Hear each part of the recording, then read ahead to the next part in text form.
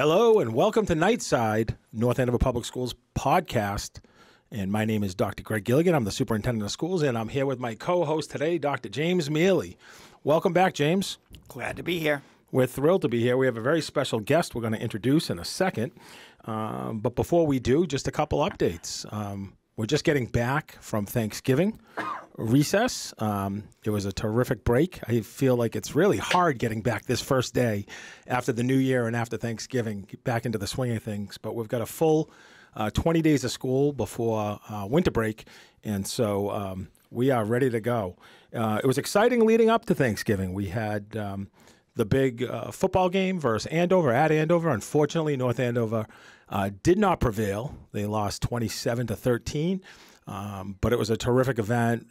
We had a couple seniors on the cheerleading squad, a bunch of last game for seniors on the football team, and unfortunately we didn't prevail. So that was Thursday, Thanksgiving Day. Hope everyone had a great Thanksgiving.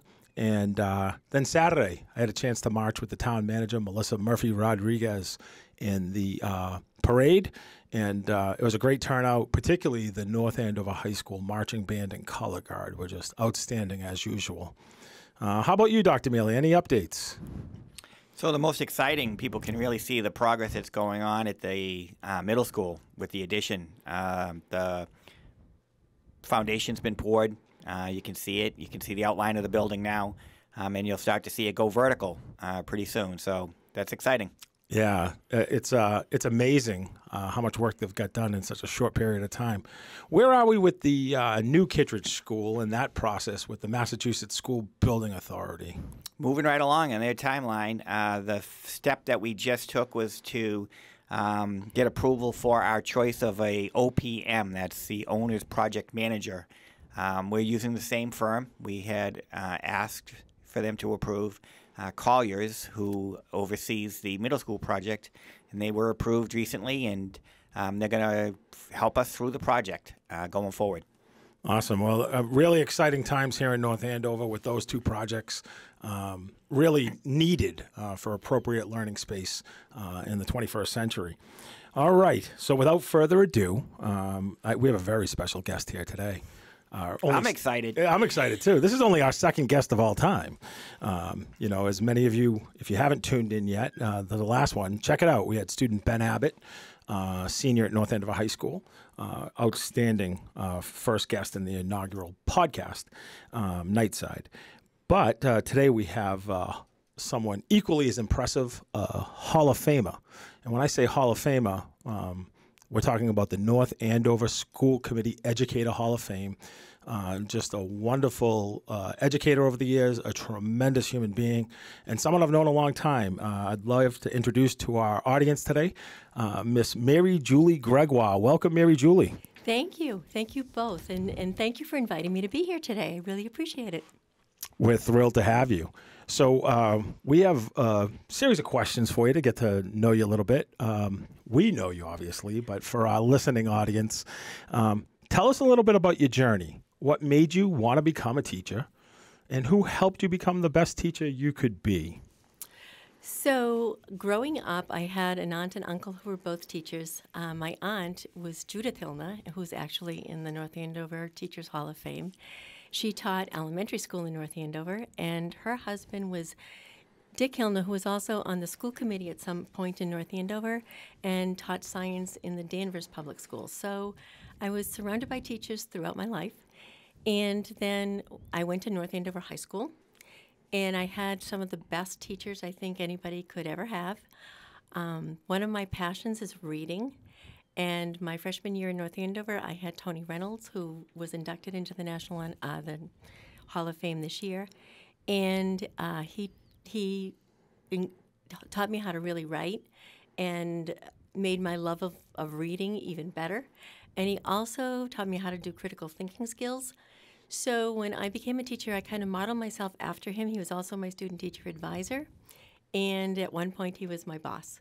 So he was my mentor basically throughout my career, and I loved his classes were basically discussion-oriented. He did the Socratic method, and everybody came to school knowing that they had to do the homework and be prepared and participate in class. So he was my mentor, definitely. Yeah, a remarkable individual and teacher. For those who don't know, the North Andover School Committee Educator Hall of Fame has been around now, I want to say almost 15 years, where usually it's typically one or two people each year are inducted, and it's a unique event. It's an opportunity to celebrate the folks in North Andover made a difference in countless lives. And it's also a night we celebrate our teachers who have earned professional teaching status. So they've made it through 3 successful school years at North Andover, and they are back in their 4th year.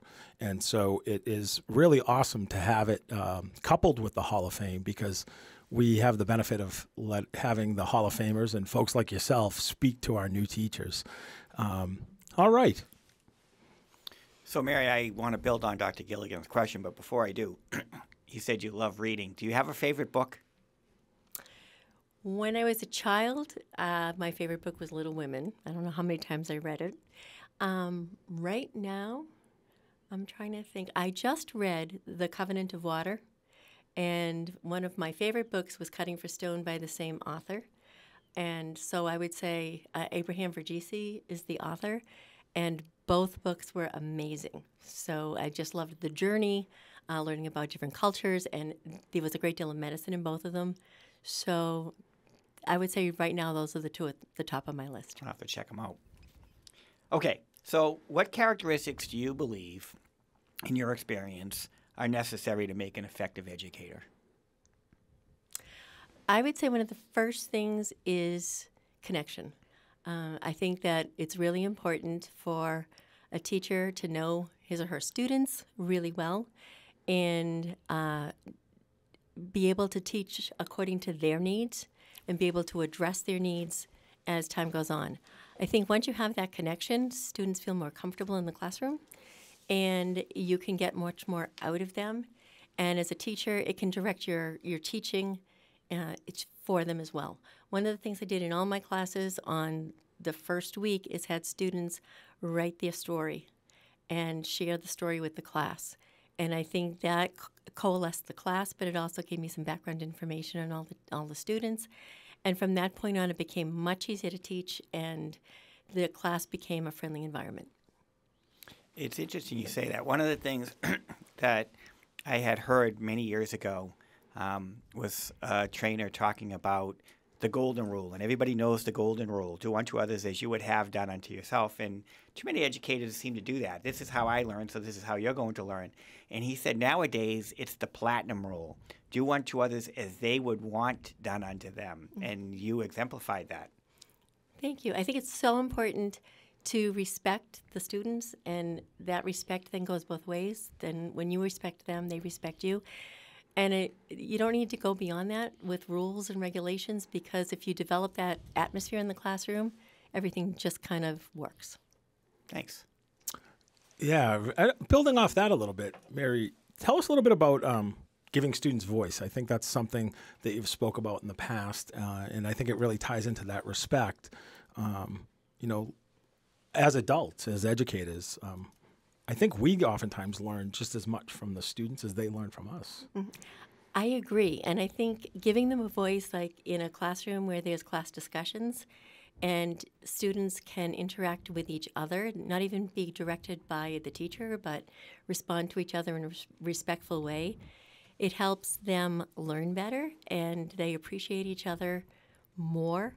Even students that are shy, after a while, feel comfortable in that kind of environment to talk, and they start to blossom. So that, in a sense, that gives their voice. I also think writing gives voice.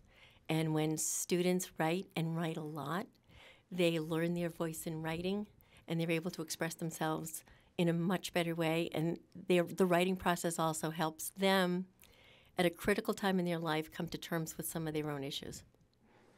Yeah, really good point. Mary, I have a 3-part question next building on this. So first, do you think students change over time? And if you do not, why do you feel that way? And if yes, how do you think they've changed over the time period compared to when you started in education. So do students change over time? I would say basically no. I think the people are people, students are students. The only thing that I have really seen a change in is their ability to connect with each other, not necessarily in a classroom situation. Usually, if people were given downtime in a classroom, they would talk to each other. And now I see, I teach an SAT class and I teach the college essay writing class.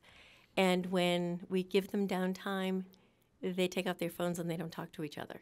So that's the biggest thing that I was kind of shocked at that before it'd be like you'd see them all chattering and socializing, and that's not happening as it was before. And that kind of really struck me. Yeah, so it really gets to the heart of what you're getting at here. Like, has technology been a good thing over time? Or is that kind of the downside of interactions that you normally would see in the past?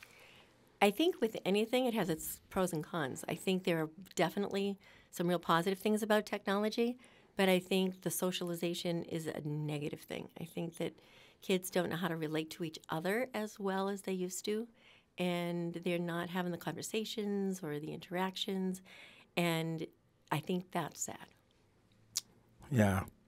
Interesting. I'd agree. I think, it's not just kids. You go out to a family dinner at a restaurant and, people my age, I graduated high school and college and there was still no internet in use and we didn't have email. Yet I look around and you'll see a table, 2 parents, 2 kids, and everyone's on their phone, not necessarily having those conversations, which are really important and important skills in life. I'm not going to go on with more technology questions, but I am curious at the end to get your take on artificial intelligence and ChatGPT. But we'll hold off on that and we'll keep going here. Yeah, I do think it's a good observation that it's not just kids. We see everybody doing it. And those who complain about how much time kids spend on their phones, if they were kids, if we had phones when they were kids, they'd be on them as well. So this next question probably ties to what we've been talking about. Do you have a particular success story that really stands out in your career with a student? I do, and this is something that it's that karma, what goes around comes around. When I was a young teacher, a long time ago, I had a student in my class who was dealing with a lot of drug issues, psychological issues, mental health issues, and I befriended her, and she was in a lot of trouble in high school and later on, and in her 20s she got her act together. She became an occupational therapist, and every Christmas there was at one point that she was in a lot of danger, and I helped her get out of it. And every Christmas I got a Christmas card saying, I'm alive because of you. And so I have a daughter who has some issues, disabilities, and this woman came to me and said, I would love to take on your daughter and help her. And so once a month, she comes, takes my daughter out. They do something with occupational therapy. They go bowling. They do things that involve my daughter doing,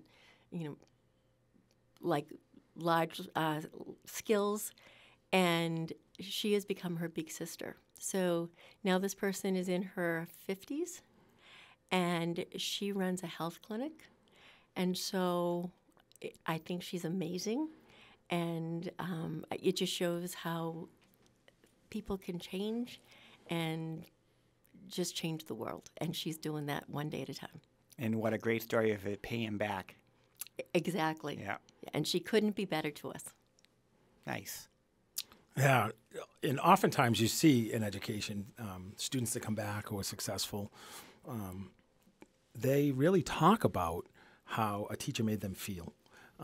or the first teacher that believed in them. And it really goes a long way. It's important work, and it can be challenging at times, but you're never truly alone. And so the ability to work with someone and say, this is important, I believe in you, you can do this, and it's got to be really rewarding when they come back and, pay it forward like that. Right. Well, it kind of connects to education when we always talk about learning more from our mistakes than our failures and our successes, and that you appreciate so much more once you do get it right, because you know what it's like to have it be wrong. Right. And I think that can make all the difference in the world in changing a person's life. Mm-hmm. Yeah, we're always, I think the craft of teaching is such that we're always trying to improve education. So we're always looking to get better at how we educate our students. And so Mary, from your years of experience, is there anything that you would love to see schools do that you do not see happening now? I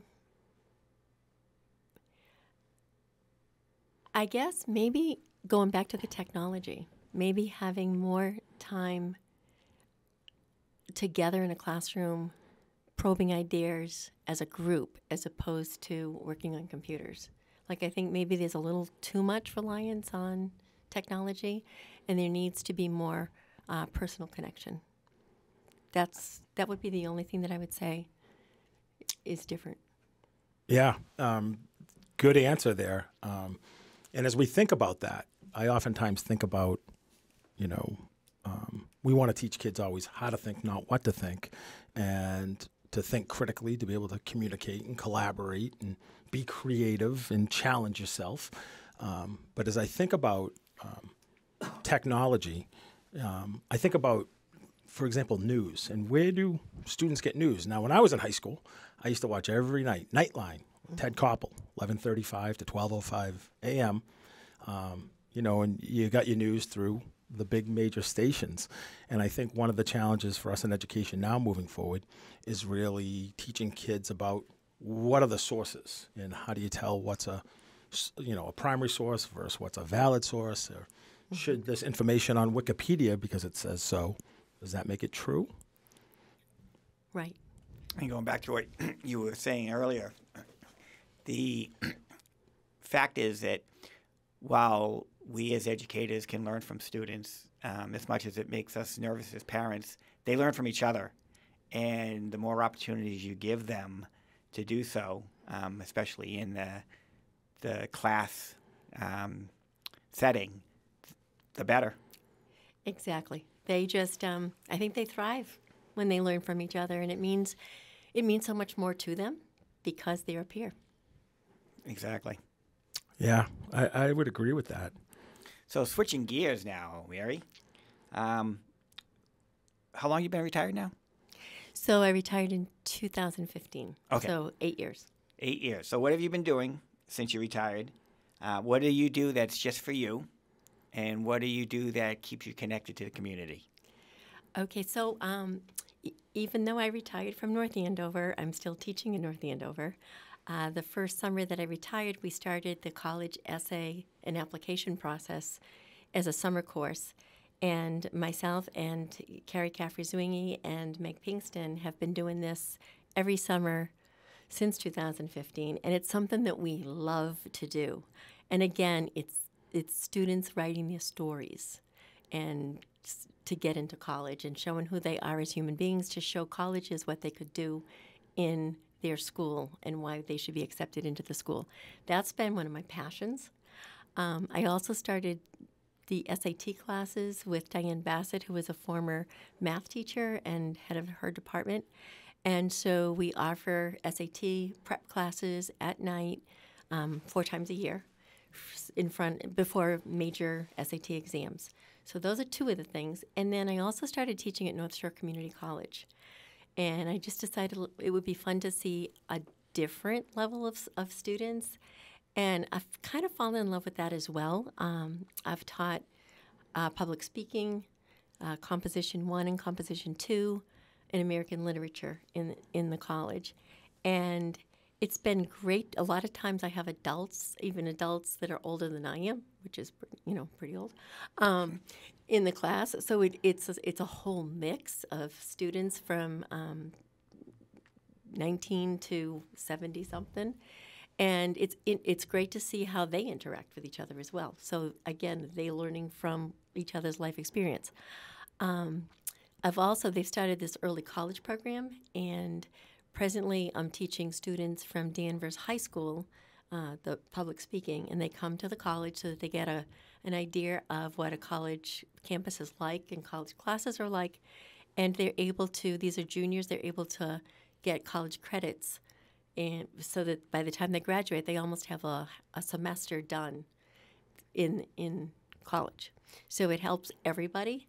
A lot of these kids are minorities, and it gives them a leg up. So that's what I've done professionally. Personally, I love to read. So for a while, I'm kind of a news junkie. And for a while, I was watching the news every morning when I would get up, and it's not that great. So I started reading. 1 hour every morning, I read for pleasure, and it kind of just sets off my day, which has been terrific. I also have grandchildren, and in fact, I had them this morning. And I have 1.5-year-old Ben and 3.5-year-old Jack, and they're kind of the loves of my life, and I enjoy being with them as well. So those are my passions. So it begs the question: what are they going? So 3.5? You said. What do they call you? So I'm Nan. I had my mother was Nana, and I could never be my mother, so I'm Nan. Nice. Really nice. So I have 2 grandchildren now myself, and I was going to be Papa, but Adeline, our oldest, said Pop-Pop, so that's who I'll be going forward, mm-hmm. Pop-Pop. And you will love every minute of it. Yep.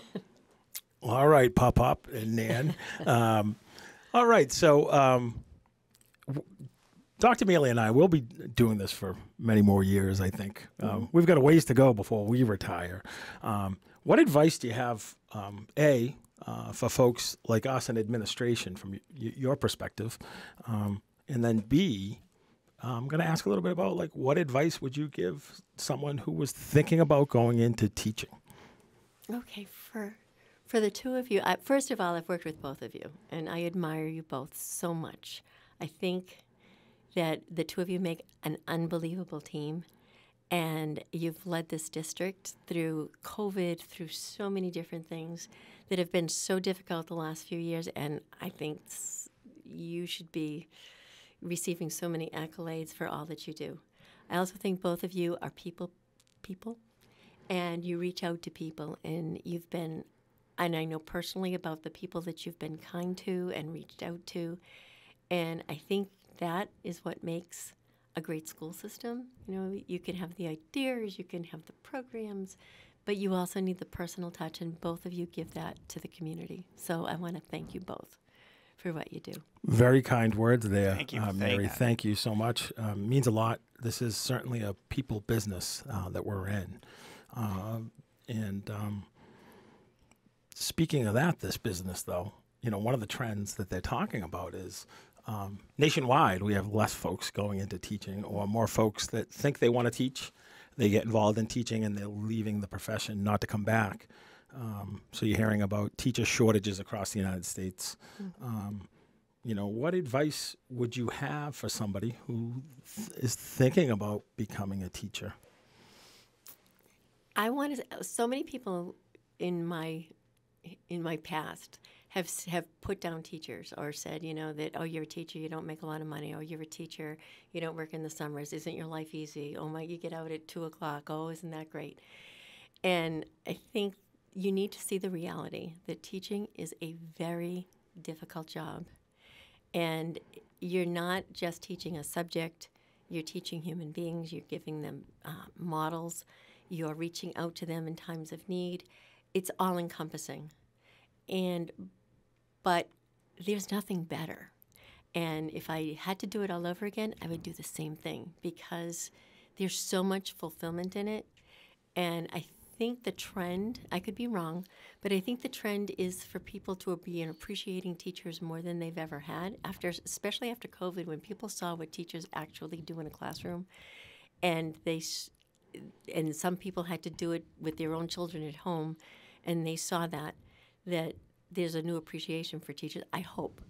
And I think that our society needs to see that one of the best professions in the world is teaching. And what did Henry Adams say? That a teacher affects eternity, and that's what a teacher does. And there's never a bad day. There are bad days. There's never a boring day. Every day is different. It brings challenges. I would say the good far outweighs the bad.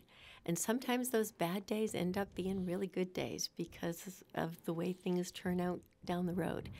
And when you have a career that's spanned a long time, and you can walk and see people that have had you, and you can talk about their lives and they want to talk to you, there's nothing more rewarding than that. And I don't know if other professions give that. So I would say be a teacher. And I would, my daughter, one of my daughters is a teacher, loves teaching, actually got her doctorate in administration because she loved it so much. And she's taught it in inner city schools, so she's seen it all, and she just feels that teaching is one of the most gratifying things that she could do. So I think people should know what they're getting into, but I also think that they should know that in the long run, it's the most rewarding profession you could be in. Well, I think you're preaching to the choir there. I mean, there is not a job in this world that's as exciting, I think, as teaching. It's something for sure different every day. I think it really, for me anyway, and I let you talk, Jim, in a sec. I think being in education keeps you young. Mm-hmm. Some days I think it can age you faster. Talking about some of those more challenging days, but nothing underscores your point than just being at the Thanksgiving Day football game and seeing folks that I had that are now in their early 40s. As a senior in high school back in 1999 or the year 2000, and the things that they remember might not necessarily be about World Civilizations 1 or, the French Revolution, but it's how you made them feel as a person. And I think in North Andover, we're fortunate to have such a dedicated and talented teaching staff that are not only really experts in the content area and experts around teaching, but they care about our students, right? And it's about those relationships. Dr. Mealey, any thoughts from you? Well, I'm not going to try to improve on what you guys have said. I want to thank Mary for being here today. I speak for a lot of people when I say I love listening to Mary speak. Not only is her voice soothing, but there's so much thought behind what she says. I always come away a better person having heard what she had to say. And I'm glad people got the opportunity today to hear what we've heard over the years. So thank you very much. Thank you for giving me this great opportunity. It's been wonderful to be with the both of you today. Mary, thank you for coming out this morning. We're heading up on the half an hour here, Dr. Mealey. So any parting words for the NightSide podcast today, talking all things North Andover Public Schools? Usually we would just say what's coming up. I think people are just kind of counting the days now until the break. You're in between seasons, and everyone's just kind of getting over Thanksgiving. That's always difficult. And just looking forward to the winter break. Yeah, I'd agree. I think folks are really looking forward to the winter break and moving ahead. It always surprises me how quickly we go from Thanksgiving to the sales on the Friday and Cyber Monday, and next thing you know, it's the holidays before you know it. But it's been a really terrific start to the school year, and that is it for NightSide. We'll be back next time with Dr. Gilligan, Dr. Mealey, and thank you, Mary Julie, for coming in today. Thank you again. Thank you.